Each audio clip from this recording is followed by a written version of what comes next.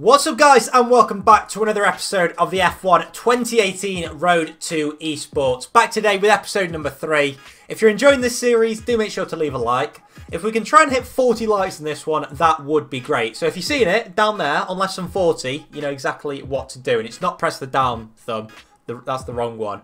But yeah, be much appreciated as always. Share it around, all that good stuff. And yeah, my last video was with a collab with Arav, so if you're subscribed from that, I had quite a big influx of subscribers, unsurprisingly. Then welcome along, and you'll be ready for some more terrible driving today, I'm sure. But yeah, basically in today's video, we're going to be trying to ditch the racing line. So for 99% of my F1 racing career online and on the game, I've used the racing line. The last couple of years at the start of the game cycle, I've tried to ditch it in career mode, but to be honest, I haven't really had the time to invest in it. Obviously, I've had videos to make, and yeah, I just haven't had the time to just sit down and practice. So what we're going to do in today's video is as follows. We're going to go out there in time trial around Monza, probably the most simple track on the F1 calendar. We're going to go out there and set a lap with the racing line on. Whilst we're doing that, we're going to be trying to memorise exactly where the braking zones are. And once we've set that lap, we're going to turn the racing line off and set a few laps with that. Try and get used to it, see exactly how we cope, and eventually the goal is to try and set a lap around Monza without the racing line on, which beats our lap with it on. Sounds relatively simple. Obviously, Monza not a circuit with too many corners, but I'm sure before too long we'll forget where the braking zones are and go ploughing through a corner. But yeah, good bit of practice. Probably going to go on for maybe an hour or so, just doing a bit of practice. I'll condense this video down, obviously. Give my thoughts as always, and yeah, let's get into it. So into Monza we go, and time, first of all, for our benchmark lap. So this is the one that we did with the racing line on, and yeah, it wasn't the fastest lap that I could possibly do, but it was just a good benchmark time. As you can see, it was our 4th lap that we'd done. So yeah, I think you can say a good little bit of a tester for us to try and match without the racing line. So going into the first corner, some braking markers to note. The 150 meter board is where we braked, trying to clip that chicane on the first part but not on the second part, before now going through the Curva Grande. And through here it's just about taking as narrow a line as possible, and well, we don't even get the racing line when we've got the racing line on, if that makes any sense. But now going into the second chicane, that is really, really key. The racing line through there and also through the Lesmos, really key as to where to brake and where the turning points are, because around this circuit there's not really too many sort of braking markers that matter too much. So you've got the first chicane, which is the 150 meter board. There's also a reference point for the Parabolica. But apart from that, like into the Ascari chicane as well here, there's not really a brake marker board. Now, on this lap, I picked the safety car board on the right-hand side, but you'll see later on I don't actually use that because I was finding that it was a little bit too early. So yeah, going into the final corner, there's a nice little braking zone for there. And this lap, more than anything, obviously it was about setting a benchmark, but also seeing where those braking points were.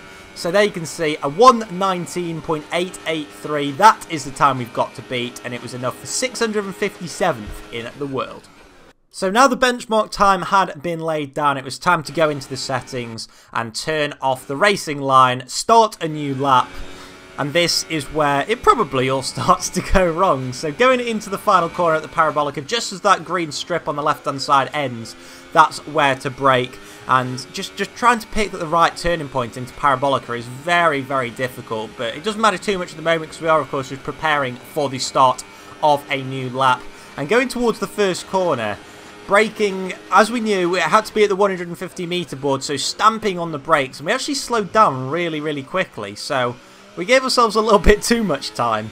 Didn't get out of shape through the first corner, and at the moment he's just about building up a little bit of momentum. But yeah, 6.5 tenths down on our best time with the racing line. So it's a steady start, and then braking in the shadows into the second chicane, but taking a very, very convoluted line through there, and also getting wheel spin, then through the Lesmos. This is where I was really struggling. Just to try and get a consistent turn in into that first one is difficult, and the second one as well, going very, very wide through there. We're already nearly 2 seconds down as we go towards the second DRS zone and towards the famous Ascari chicane. Again, very difficult to pick a braking point. I tried to pick that safety car board and we just got it all wrong. I later found that the key was to sort of go slow in, fast out, but the message hadn't quite got through to me at this point. So yeah, just terrible through there. And then going into the Parabolica, as I say, we managed to actually pick our braking zone through there, and to be honest, it was actually quite good. We only lost about half a tenth of a second through there compared to our best lap, and we come across the line for a 1:22 dead, 2.2 seconds nearly slower than our previous best. It really was just about practice, practice, practice. You can see here on lap 7, and that is just of our completed laps. We obviously did some that we didn't complete.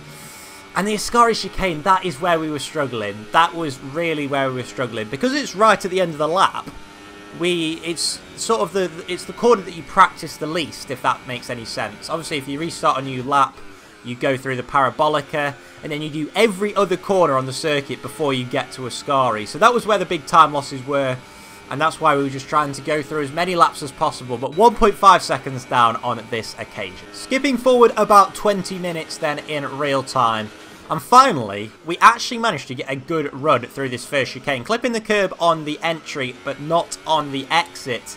It just seemed to really work for us. We're actually up on our previous best time, and that really was just a case of practice makes perfect. We were going through there almost hundreds of times. I'll be doing it in my sleep. But then as we got to the second chicane, well, we messed it up because we just can't find any braking zone on the way into there. I think if I was to show you what I was doing with the majority of my time, then this would be it. Going through the first chicane, realising we're down on our previous best time, and just restarting the lap. The amount of times that we did that, you can see a couple of occasions here.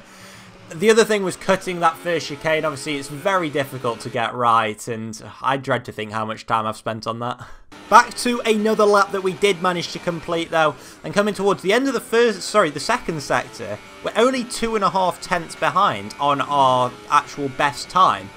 So we lost a little bit of time through Ascari due to not realising exactly what I had to do through there, but still, coming towards the final corner, it's looking like our best lap yet, and I don't know what we were doing on the brakes, and then we just decided to go on the throttle, and well, and then just spin. So, at this point, I called it a night, and decided to go to bed. But you know me, F1, you just can't keep me away from it, and we were back the next evening. I got back from work and thought, I can't leave the video on such a note. So as we went through the first sector, we were up on our previous best, and now going through the Lesmos, that was probably the best that we've actually taken them. We are still up on our best time with the racing line.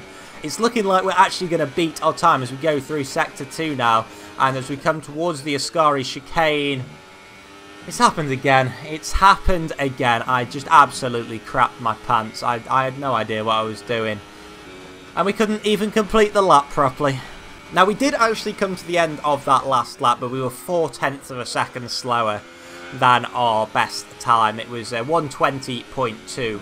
But this is the lap, the best lap that we managed to put in. I decided to call it a day after this one because I spent hours trying to perfect this lap. This was our best effort.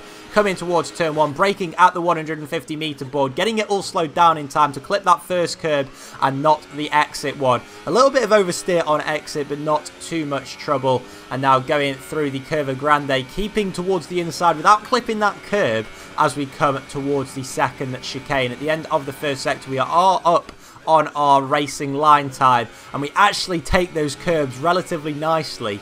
It was just a case of being a little bit more smooth on this lap, and now going through the first Lesmo, keeping a constant steering angle through there is exactly what we wanted. We are now down on our best time, and that means that we're down compared to the last lap that you saw from me where we were up after 2 sectors, but still there's not too much difference in the delta, and as long as we go slow in, fast out of this Ascari chicane, it shouldn't be too much problem.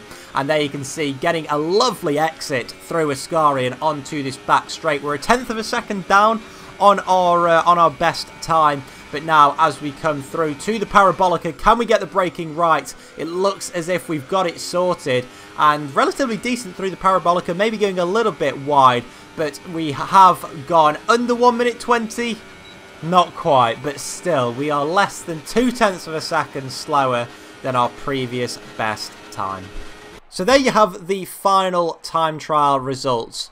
At the top, you will see our best time with the racing line turned off, and the personal best is the best time with the racing line on. 1.63 of a second, that is the difference. We were faster in the first sector, but unfortunately slower in the second and third sectors. Now, if you put our best laps together without the racing line on, we would be very, very close. So we just need to, again, put those sectors together and get that perfect lap. I'm sure it will come with time, but yeah, still, I think we can be pretty encouraged by that.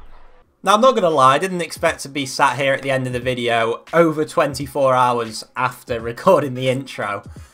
But here we are. Quite a lot has happened between me starting the recording and ending it, but I think that was a pretty good effort. I wasn't expecting to beat my time, but we got very, very close. Admittedly, it did take us a lot of laps, but I think with a little bit more practice, we can be quicker without the racing line than with it on. So let me know down below whether you want me to just ditch it now and, you know, try and actually be a no assist driver. I think that might benefit me in the long run. Maybe do a few online races next time without it on. See how many people we can plow into the back of. That's probably what's going to happen in the short term. But hopefully it will benefit us in the long run. I'm going to try my best to sort of learn all the braking zones. But yeah, hopefully you guys have enjoyed this. Laughing at me probably is how terrible I am without assists, but this is a journey. We are on the journey, and that is that done. We're improving, I think it's fair to say. So join me next time where I'll probably do some online races, and yeah, I'll catch you guys then. Do take care. Bye bye.